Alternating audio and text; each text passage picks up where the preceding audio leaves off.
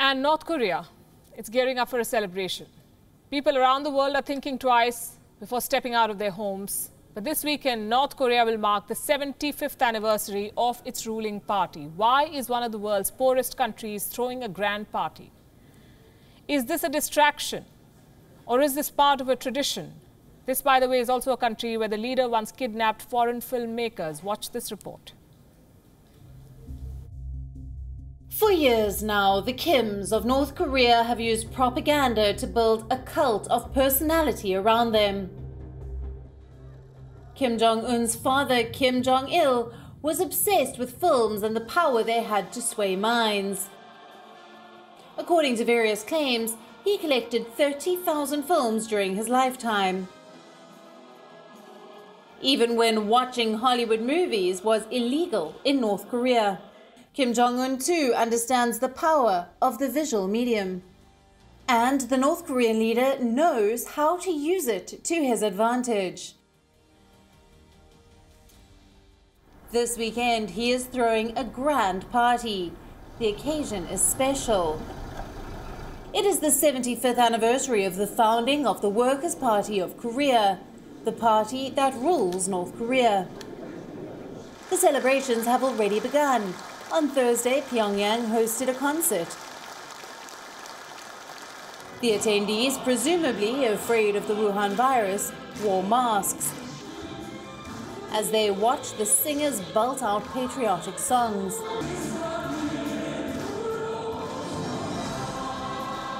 The concert will be followed up with a mega military parade. That could feature North Korean ballistic missiles. It's an opportunity for Kim Jong Un to project power, even at a time when he faces a series of challenges.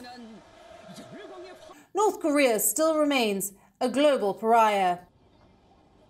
The pandemic has only exacerbated Kim Jong Un's troubles. North Korea still remains one of the world's poorest countries. The pandemic stifled the North's trade activities with China. Reports say the recent typhoons have left the agricultural sector devastated. But Kim Jong Un continues to chase nuclear power. North Korea hasn't reported any cases of the Wuhan virus. Several reports claim that Kim has issued shoot-to-kill orders to prevent infections. Despite the crisis, the North Korean leader wants to project strength.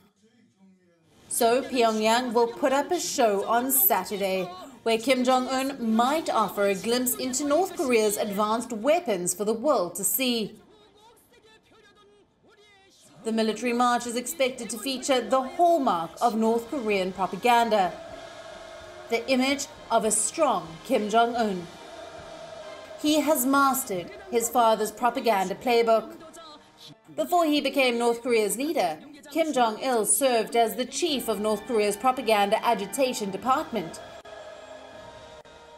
In the late 1970s, he abducted South Korean actress Choi Eun-hee and her director husband Shin Jeong-gayun. They were brought to North Korea and forced to make 4 films to spread Kim Jong-il's message to the world. The senior Kim was inspired by the golden age of South Korean cinema.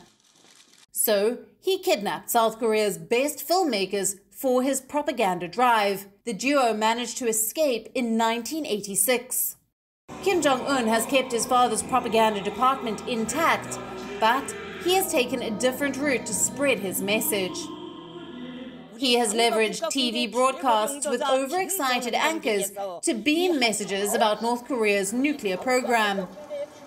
The same medium is expected to be used for the 75th anniversary celebrations. If only propaganda could solve problems, the Koreans would have none. Bureau Report, WION World is One. Thank you for watching Gravitas on WION's YouTube channel. If you want to stay up to date with what's happening around the world, then subscribe to our channel and don't forget to like and share. Thank you very much for watching WION World is One.